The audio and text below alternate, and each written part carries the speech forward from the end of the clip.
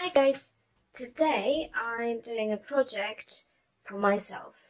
I've been dying for a new hat and scarf for quite a while, never get the time to do it, so I've decided to make the time, and I'm really happy that I did because it came out really beautifully. So this is the hat that we're going to be doing in the next video, but we're going to start with the scarf.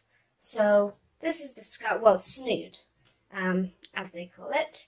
Have a look. There we go.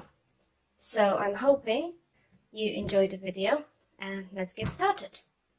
So for this project I'm going to need some colourful yarn, and I'm using big cakes for that, and 5mm crochet hook. Now this one is it says that it's 5mm is actually recommended, and it's 100% acrylic, and it's 300 grams, which should be enough for both your scarf, well, your snood, and your hat. So let's get started. So first of all, I'm going to find the middle. So as you can see, the middle is already out, so that was easy. Sometimes it's not out, sometimes you need to look for it, dig around a bit. Now, I don't know how people do it, I don't know what the right way to do it is, but I just keep the cake as it is and just take out a little bit of yarn at a time. You do it however you find most convenient for you. So what I'm going to do first is I'm going to do a chain, and this chain is going to be quite long, so I'm going to start as usual. So you're going to put the hook under, wrap around your thumb, your pointer finger, and hold in the back like so. Then do a slip knot, and then I'm going to chain 103. 1, 2, 3, 4, 5, 6, 7, 8, 9, 10, and I'm going to do 103 of those, and I'll see you here once I've got there. So now I just need to connect the end with the beginning. So for that I just need to make sure that it's not twisted at all. There we go, and then just go into the very first chain and connect with the slip stitch. Okay, so that's our ring. So now I'm going to chain 4. 1, 2, 3, 4. I'm going to skip one stitch. So this one doesn't count. I'm going to skip this stitch here, and I'm going to go into next stitch. So this one doesn't count. I'm going to skip this one and going to the stitch over here. And I'm going to do a triple crochet. So yarn over, put the hook in the stitch, yarn over, pull through, yarn over, pull through 2, yarn over, pull through 2. And there should be a gap there like so. And then I'm going to chain 1, and then I'm going to skip one stitch again, and then do a treble into the next stitch. So skip 1 and treble in the next. And another gap. And I'm going to yarn over, skip 1, and go into the next one, do a treble in there. So just to give, now see, this was silly. I forgot the chain. There's always a chain between the stitches. There's always one chain between the stitches. So yarn over, and then skip 1, and then do a treble in the next. So again, let's do a whole process. Chain 1, skip 1, and do a treble in the next stitch. So yarn over, put the hook in, yarn over, pull through. You have 3 loops on the hook, yarn over, pull through 2, yarn over, pull through 2. Chain 1, yarn over, skip 1 stitch, in the next stitch, put the hook in, yarn over, pull through, yarn over, pull through 2, yarn over, pull through 2, chain 1, skip 1, and then a treble crochet in next. And this is what I'm going to do all the way around. And when I get to the end, I'm going to come back to show you how I connect. So just before the last couple of stitches, I'll be back here. Okay, so I'm almost at the end of my round.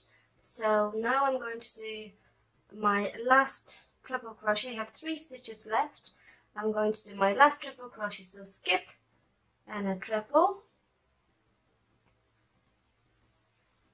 and a chain, and then I'm just going to slip stitch into the 3rd chain from the bottom. So 1, 2, 3, 1, 2, 3 into the 3rd chain from the bottom as slip stitch.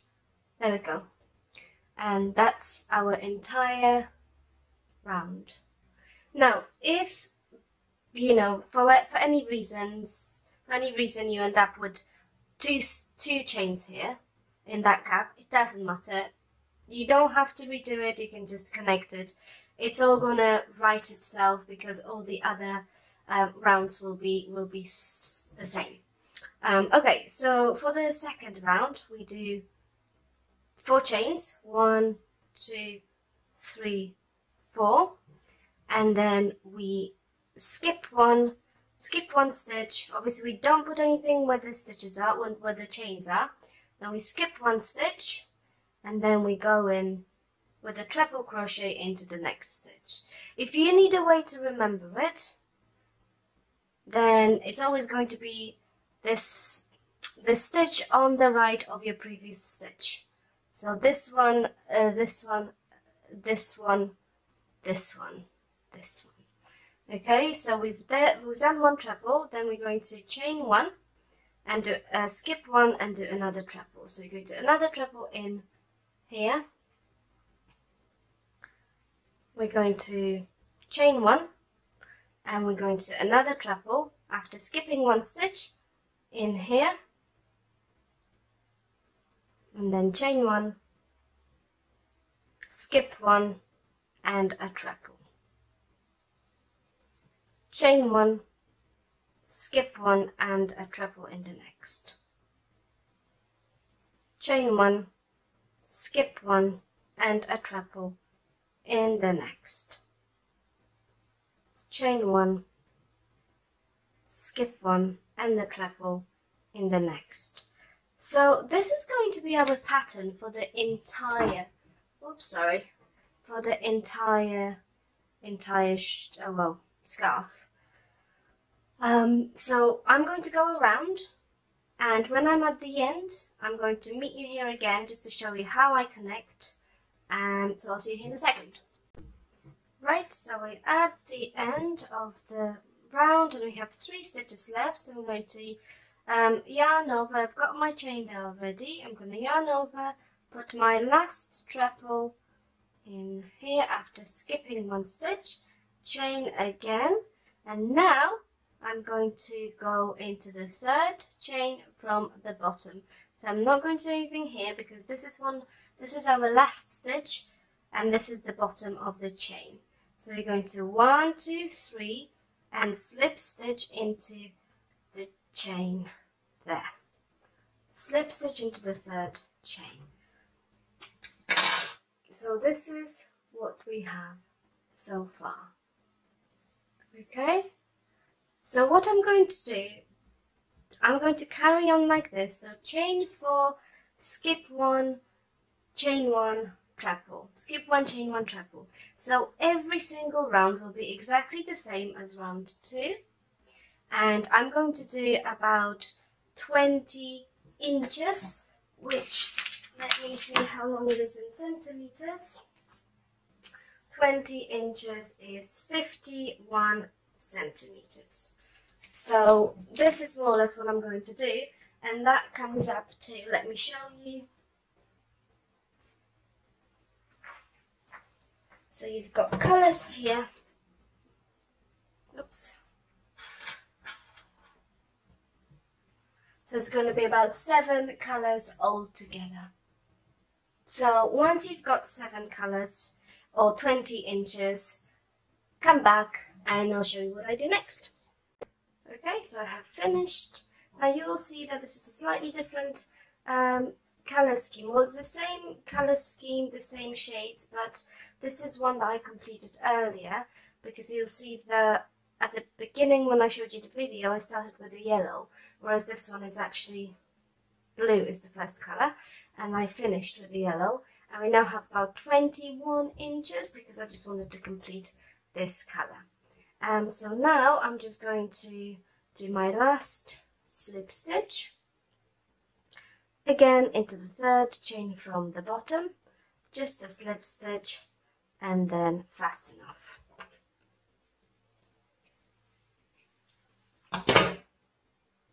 Okay, so that's that.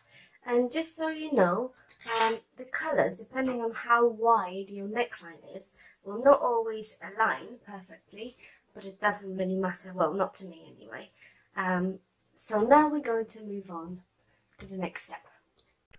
Right, so this next step is, I would say, optional, because the whole thing looks really, really beautiful just like that. If you put it on your neck and you saw the, well, the photos are actually with the tassels, but it does look really good without it. So go ahead, try it on, and if you like it the way it is, then just go for it.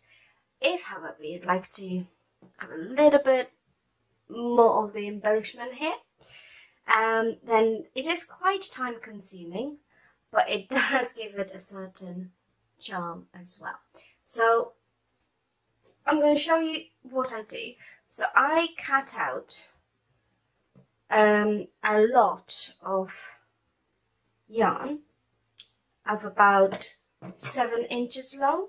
So first I just cut, I'm not going to count them, but I just cut quite a lot, and I just do it like that so that I don't have to measure every single one, and so on and so forth. So this is what I'm going to do. Now, because I've already done one side with the orange which is inside, and I'm not 100% sure whether it's going to be orange all the way around, whether I'll have enough of the orange, what I'm going to do now, I'm going to put this in the different places all the way around, so that if the next number comes, if the next color needs to be used, it doesn't look really weird that half of it is orange and half of it is red.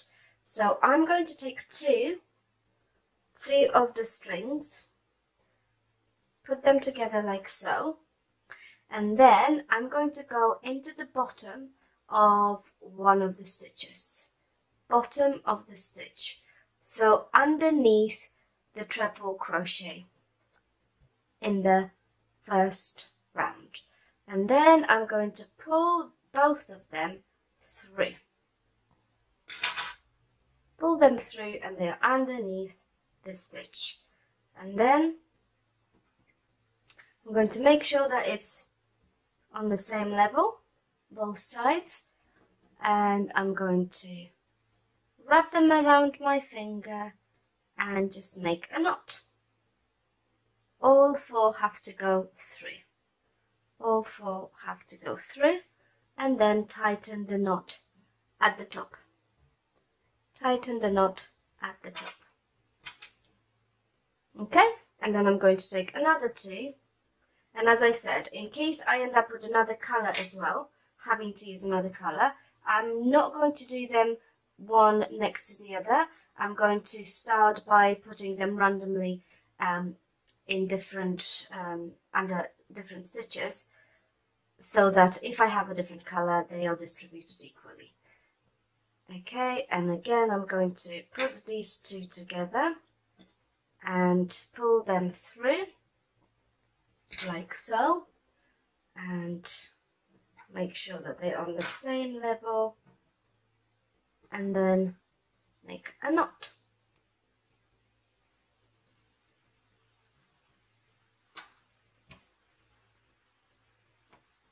At the top. make sure that it is quite tight so that it doesn't unravel. And again, I'm going to do another one, maybe here.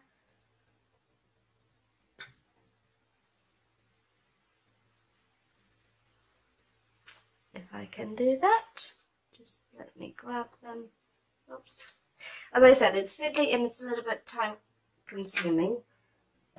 So it's up to you whether you want to do it or not. And then tie and knot. And tighten it at the top. So this is basically what I'm going to do, and we will do that in every single stitch. So we're not going to put any in the holes or underneath the holes. We're just going to put them underneath the actual triple crochets. Let me show you on the other side. So it's just underneath the triple crochets. Okay, so I'm going to leave you to it, and once I've finished, I'll come back to show you what the result is. Okay, so I have now finished the other side.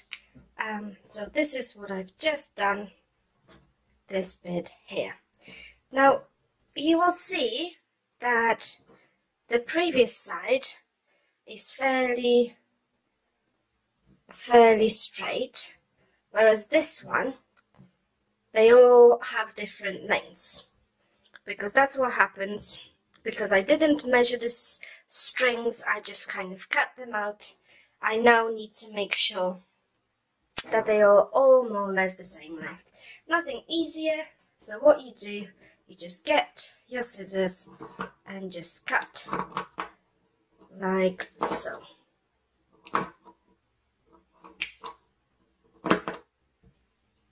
They don't have to be 100% the same length.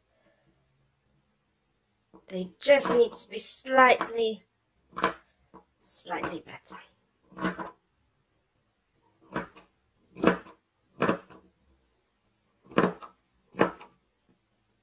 Let's just straighten them out and then cut. Okay, see one here is a bit longer. There we go. And that's it. That's our last stage of the scarf. So as you can see, well, scarf, snood, I don't really know what you want to call it, but it does keep your neck really warm, and it looks beautiful, and it really, it's very, very easy to make. It's slightly time consuming, especially if you do the tassels, but it's all up to you. Okay, well, that's it for the scarf. I'm now going to move on to the hat. So if you'd like to see how I'm making the matching hat, check out the next video. I hope you enjoyed this one, and thank you very much for watching. If you have enjoyed it, please subscribe to my channel, and I'll see you again very soon. Thank you. Bye bye.